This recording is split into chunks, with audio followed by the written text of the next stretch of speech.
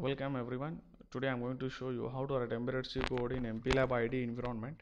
Click on MPLAB IDE icon. You'll get the window something like this that appears on my laptop. Uh, Wait for some time. Yeah.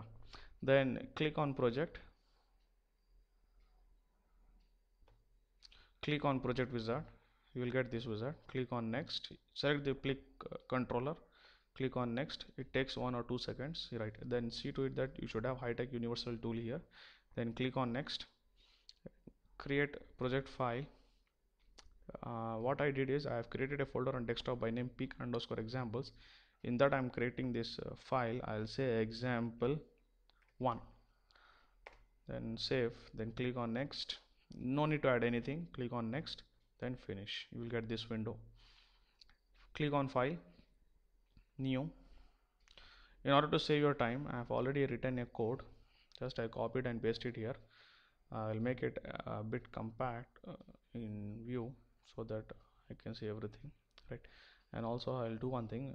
Now only I'll select special function registers window that you can see it appears on the right side.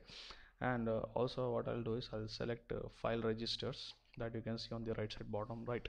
Now I'll click before that I'll save this one. Save as, give some name as an example 1 and .c because it's an embedded C file. Then save. Yes, it got saved. Click on source, right click, add files, select this one, say open. It gets open. Then just click on this to make sure that this is that right. Now build this one. You should get build success over here on the left side in output window. Yes, we got it. Now we'll do one thing. We'll debug and we'll see.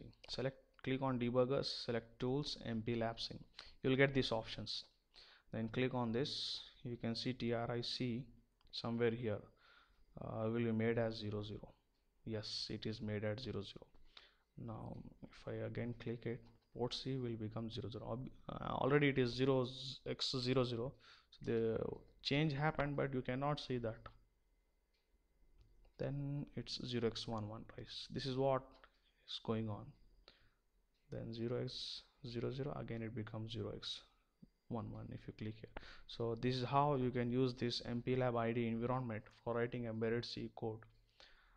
Thanks for your patience, and I request comments and feedback on YouTube or through my email that appears on my desktop.